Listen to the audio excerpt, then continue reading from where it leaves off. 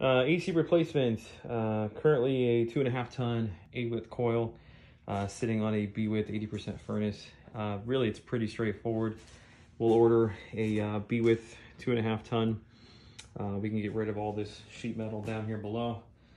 Plop that right on the new furnace, the correct size, and then we'll just have to reseal the plenum above the coil. Take all that tape off and redo all that on site. On the back side of the plenum, there is a new 600 series. They got the bypass humidifier from April there. The humidistat is just above the bypass there on the return side, so we can leave that. But we'll have to disconnect and take the humidifier off and then cut in a new hole in the supply. There is a good shut off. It's not a piercing valve. Actually got a ball valve there to turn everything off. Drains right in front of the units. Just bring some vinyl out, cut that on site.